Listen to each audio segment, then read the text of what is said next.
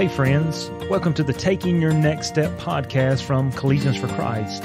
Through each episode, we will journey together focusing on becoming better followers of Jesus. If you're eager, like I am, to follow Jesus Christ and take your next step now by joining us in today's episode. I hope, as we've been journeying through the attributes of God, that it's been helpful for you. I know it is for me to understand who God is, who He really is, how He reveals Himself in Scripture. So many times we can, as we've talked about, create just a concept of God, who we think He should be, how we think He should look, act, and so forth. And we take what we like that is revealed about God and we elevate it, but the things that we maybe do not fully like or think are positive aspects of God, we kind of diminish. And so as we go through these attributes, one, it's helped me to have a correct, balanced view of God, to truly know who He is. It has challenged me to remember that who God is and this God that I'm learning about and these great truths, but He's still personal. He's still active in my life and just who He is and what He wants to do in and through my life. And so we're talking about God being omnipotent. We talked about Tuesday's episode that God is all-powerful. He's not just all-powerful, but He's unlimited in His power. But we also talked about He's able to do anything that is consistent with His nature and is possible to do. We emphasize God cannot do what is contradictory. He cannot make 2 + 2 = 6. He cannot make a square circle or a circle square. He cannot do things that are contrary to His nature. I mean, God possesses the power to do anything, but He cannot lie. That would be contrary to His nature. God cannot sin. Why? Because He's perfect. He cannot do these things. Does that mean He does not possess power to do them? Yes, He has unlimited power, but He uses this power as He wills. God cannot do what is logically or morally impossible, and so we talked about that. We talked about a couple of objections, and so we want to talk about what difference does it make that God is all-powerful. Let me give you 3 quick thoughts on this episode. Number 1 is this: God can do all that He desires to do. You see, God is all good and God is all powerful. You and I experience on a daily basis evil. I mean, if you're looking in the news today, you're seeing war occurring. You're seeing evil being displayed. If you're living today, you're seeing it in your community on the news as people commit crimes, as people are taken advantage of. You personally or have probably either have recently or will sometime soon be influenced or experience some type of evil, whether you want to or not. And we don't like evil, but God is all good and God is all powerful. And so as a result, evil will be defeated. Some people will bring the idea of evil up and bring it as an objection against God's omnipotence. Surely if God is all good and God is all powerful, then He can just remove evil, but He doesn't. Therefore, He must not be all good or He must not be all powerful. But that's not the case at all. You see, at the core of humans is free will. In order for God to remove evil, He would have to remove free will. You see, as we have free will, we have the right, the ability to choose. And with the right or the ability to choose, we have the ability to choose good or evil. As we don't choose good, I mean, evil is the absence of good. So as we don't choose good, evil is the option. And so it's not God creating or God doing evil. It's human beings deciding to do that. And so God, yes, He's going to do away with evil. He's going to do away with the pain because He's all good and He's all powerful. God desires that all be saved. So those who come to Him will be saved.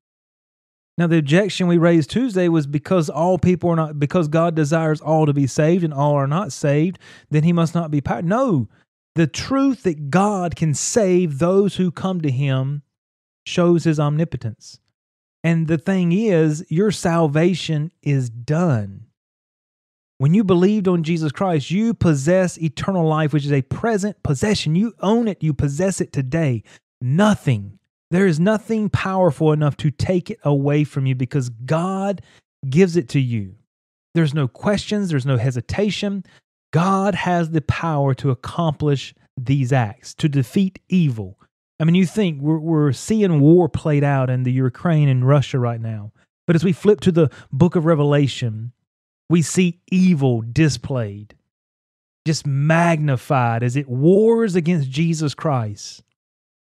And we see the end result, that God possesses the power to destroy Satan, to destroy evil. Why? Because he's omnipotent. And so you and I can rest. You and I can have a hopeful future.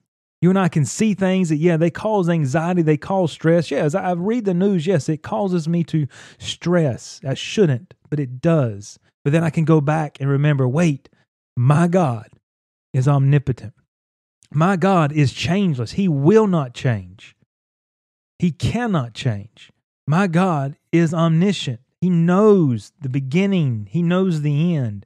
And I can rest in His love. I can rest in His goodness. I can rest in His power, because He has the power to keep me. He has the power to keep His prophecy. What He said will happen, will come to pass.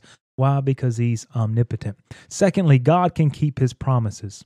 There's nothing worse than somebody promising something to you and not following through, breaking the promise, right?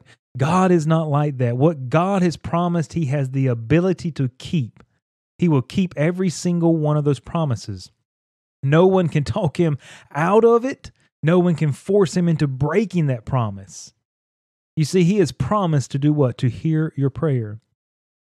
I don't know what you have going on in your life right at this very moment, but it may be some trial. It may be some heartache. It may be something that's just brought confusion into your life. You don't know why that person did that or how this event transpired. You don't know how you even got to where you're at right now. And you're just struggling. You're just wore out. You're weary. God has promised to hear you. He's promised to hear your cry. Remember, God collects the tears. He knows your tears. Why? Because He's promised that He would do these things. And it's not just a promise. He has the power to keep those promises. Jesus said this, I will never leave thee nor forsake thee. Wow. When I feel all alone, when I feel people have just done me wrong, when I feel there's everybody's against me, the world, the devil, whatever. At my loneliest moments, Jesus said, I will never leave thee nor forsake thee. You see, He's promised that He is preparing a place for you. He's promised that He will come again. How can we know this is true? Because He's omnipotent.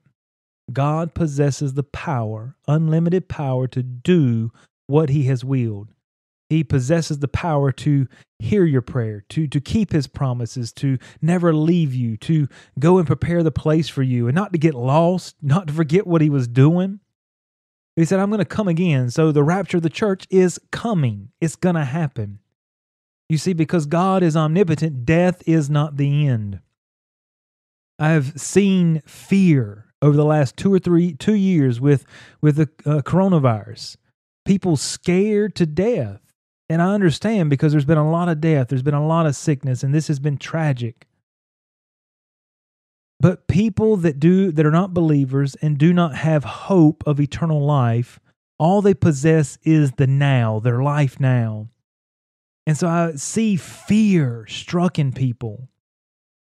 So fearful they're going to lose their lives. And I'm not saying I don't want to lose mine. What I'm saying to you is there's a difference in a believer that possesses the hope of eternal life, because death is not the end. For those who do not have a Christian worldview, that are not believers, or whether they're atheists, agnostics, skeptics, whatever, death is the end. There is nothing after that. But God possesses the power to do what? To resurrect. He possesses resurrection power. So death is not your end if you're a believer. Eternal life will be what? It will be eternal. Why? Because God is omnipotent. He can keep His promises. And then lastly, God can intervene in your situation. No matter how big the trial or circumstance is in your life, God is bigger. Remember that. No matter how big it seems, no matter when you feel like you cannot see over the mountain, when the mountain feels like it's about to crush you, God is bigger than that mountain. God is more powerful than your trial or circumstance. And I know sometimes it's like, God, where are you at? I'm praying, I'm claiming the promise that you hear my prayer. I believe you're omnipotent. claiming the promise that you're never going to leave me. I know you're here. The Holy Spirit indwells me, but God, I just don't see you working or moving. And that's where you remember how these attributes are beautifully woven together. Yes, God is omnipotent, but God is also omniscient. He knows.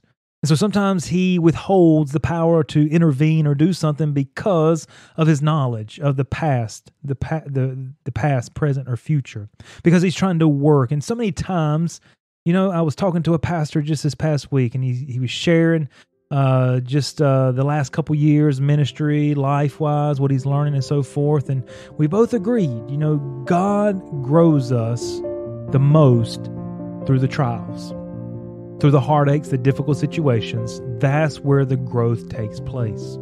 And I can agree with that 100%, but I would not choose one moment to walk through any of those situations. But God knows, I'm begging God to intervene, God to remove it, God to take you out. And he doesn't seem to do that. Why? Because in God's knowledge, in God's love, he's growing us. Why? To bring us in a greater knowledge of himself, to draw us into a closer relationship in himself. But bottom line is, God has the power to take care of your situation, and many times he does. It may take a week, a month, a year. Or God may sustain us with his power through that situation. That's the whole thing. God will hold our right hand. He will walk with us through the fire, through the trial. So you can rest in God's care because he possesses the power to accomplish what he desires and what he has promised. Thank you for taking the time to listen. If this podcast has been helpful to you, we would love for you to share it with a friend or subscribe so that you can stay up to date on the latest studies. You can connect with Collegians for Christ online for more information and resources at cfccampusministry.com.